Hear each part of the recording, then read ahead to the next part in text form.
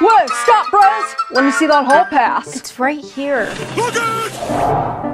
Alright, you're free to go. You're in trouble. Karen, what the hey? The cheerleaders did not provide a refund for the defective candy bar they sold me from their fundraiser, and I'm writing them up and turning them over to the authorities. That is outside of your jurisdiction. I will get my refund, so help me God. Karen, I feel like people are gonna name like a whole attitude after you one day.